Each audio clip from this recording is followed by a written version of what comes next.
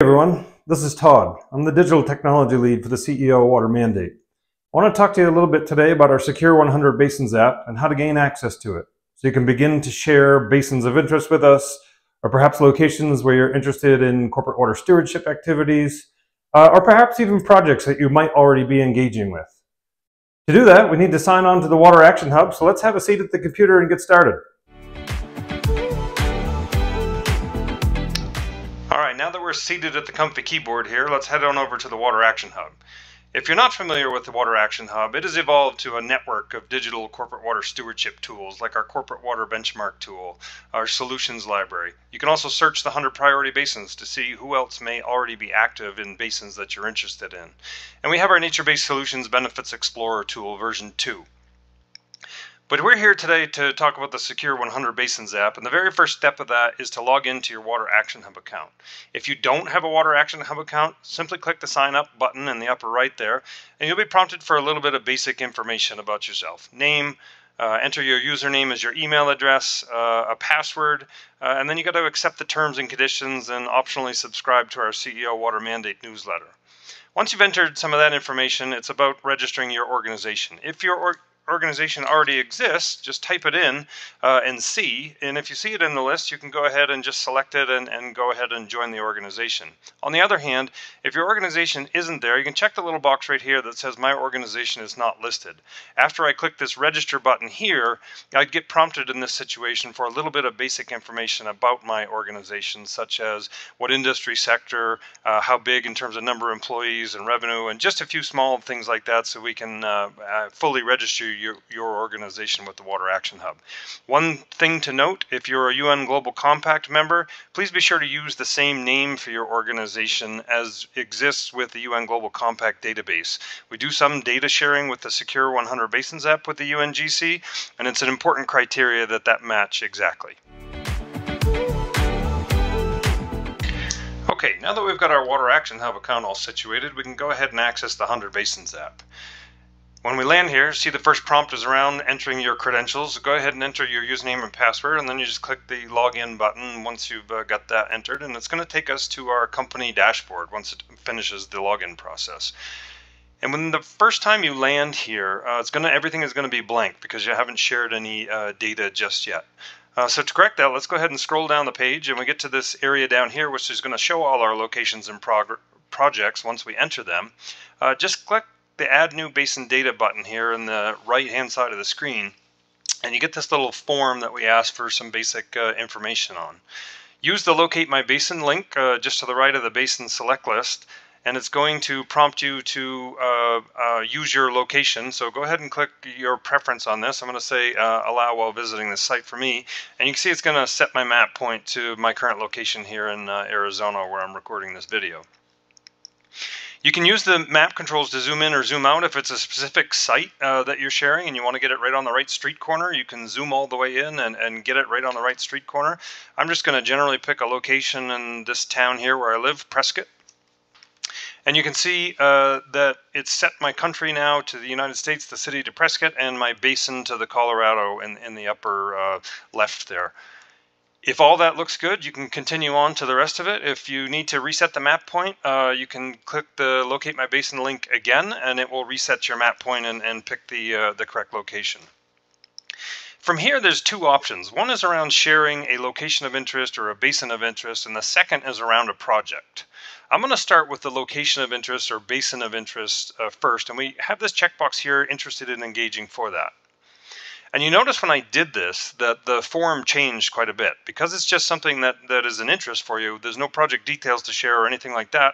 So I want to keep this to a minimum in terms of what it is that we asked for. And the next is around the investment status.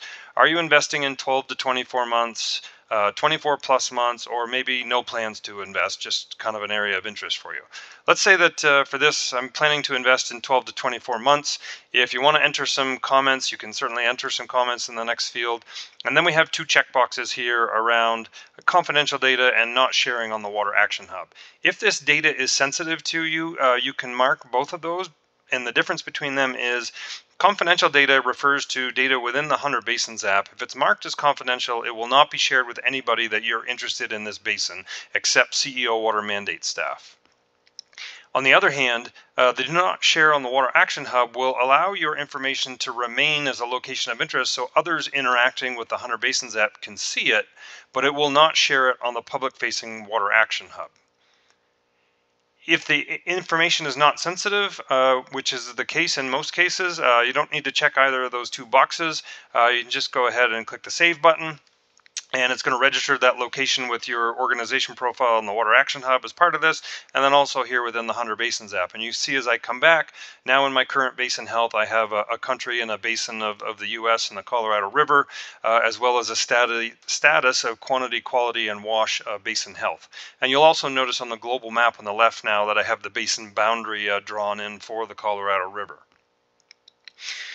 Down below, I haven't covered this yet, but you can see Willow Creek Test Company impacts and quantity, quality, and wash. This is for impacts that are reported now for either projects that I have shared and I have reported impacts for, or collective actions that I'm engaged with in basins where I have chosen to participate. This is going to aggregate all your company's impacts across all the different projects for which there are impacts reported. And it becomes part of your dashboard going forward. The next step in this is to begin to share more data and really fill out that map. What we ask is that you share your top 10 priority basins to get started. If you're able to share more than that, we certainly encourage that, and it helps us engage with you. The more that we know where you're engaging and the more we can understand what your areas of interest are, the more that we can reach out and connect, so that as we establish collaborative organizations within the 100 priority basins and even beyond the 100 priority basins, we'll know to reach out and connect and say, hey, do you want to get involved here? We see you registered a location of interest.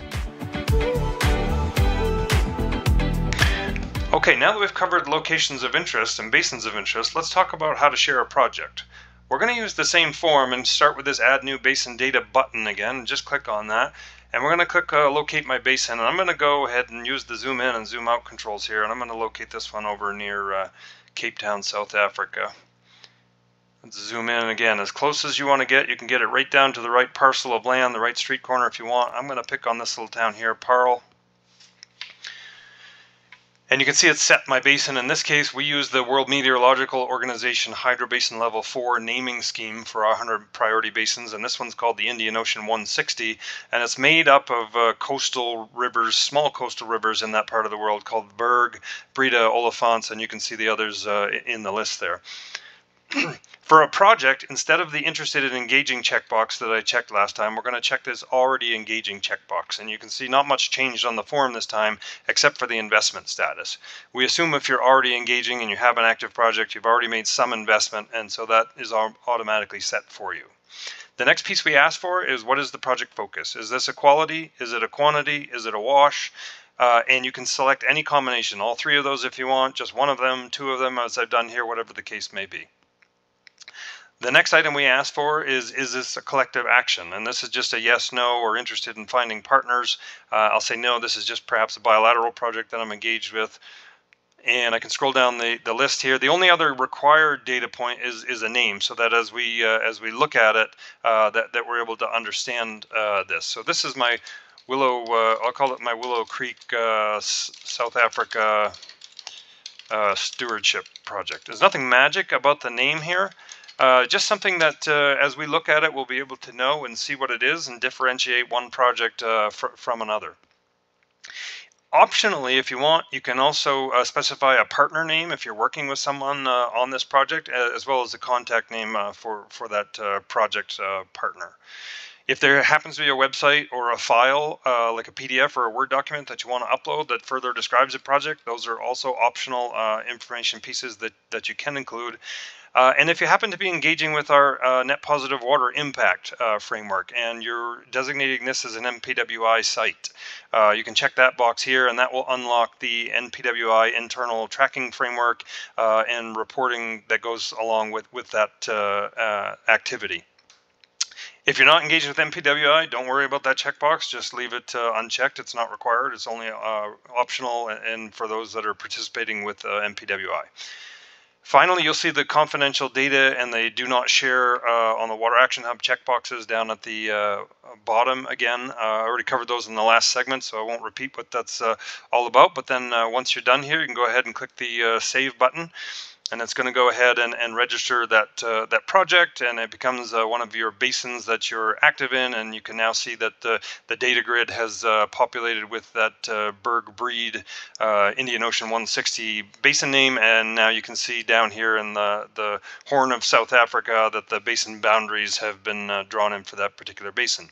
So as you go, your basin grid will fill up here with the different basins that you have shared information on, and you can begin to understand what the basin health is. Currently, for basin health, we're showing aqueduct baseline data around the projected states for quantity, quality, and wash using that tool. We do plan to begin rolling out our active basin monitoring system early in 2025.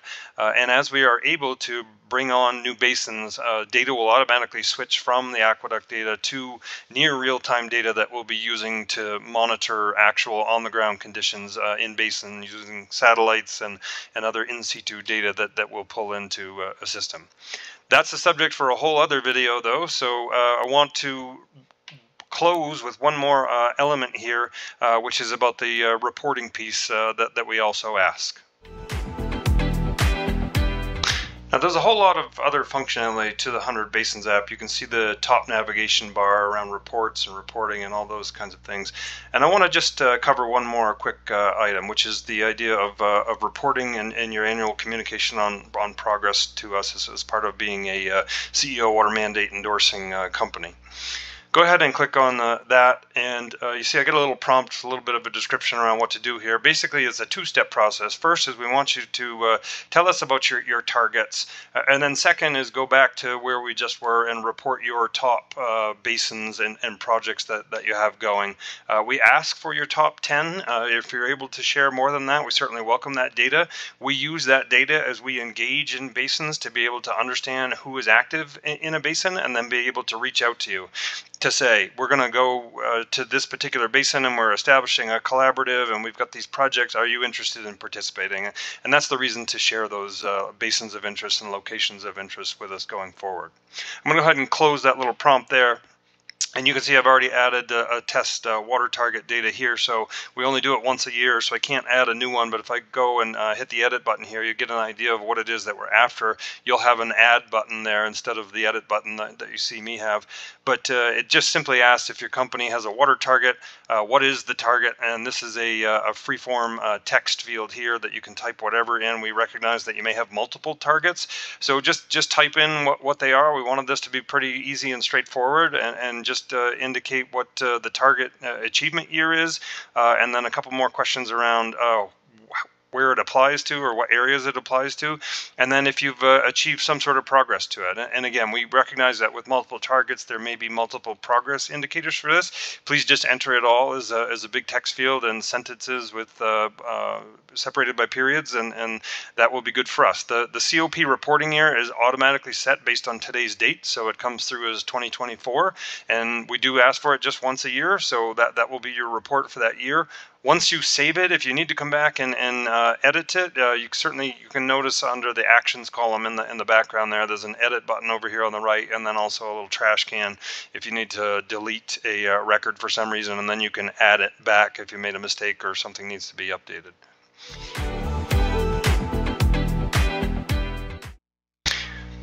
Okay, now that we've shared all our water target data, I want to close with just a little preview of a few features that we'll be rolling out in the next few months here to really get you excited about sharing some of your priority basins and locations and projects if the company dashboard that I showed you earlier wasn't enough. I'm going to navigate back to this home link here, and you can see I've switched to this test system now, so there's a lot more data that I have loaded in here as we work on testing these features out. And I'm going to click on this this basin name here in this column, and this is the Arabian Sea 253 or Indus Basin, to go to the basin dashboard itself. And this, I like to call this one the Basin Health Dashboard.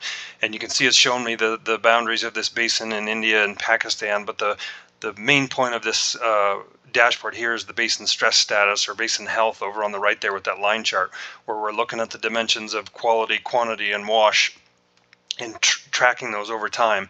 And you can see as time goes, what does the data collection look like? Is this line trending in the right direction, or is it not for this basin? And then what does that mean about what we need to do? We'll also push this data out through the public-facing Water Action Hub so that anybody with an interest in this data can access this. And I'm going to cheat, and because I don't have an active link to this one here, this is one of the last dashboards to work on, and this is the Water Resilience Coalition basin dashboard for this basin here in Italy that I've selected. And it's this idea that we have a basin progress that is based off of targets that we establish for this basin that we all work together towards achieving. And they're aligned to the shared water challenges of this basin. And we can say, okay, here we are, and I'm recording this video in October of 2024, and this is what progress looks like. It is the hectares conserved there of 1,250, is that tracking on what we wanted to for this part of 2024, or are we behind schedule? And we'll also be able to see aggregated impacts. What is the overall volume that's been conserved or returned? What does the excess pollutant removal look like?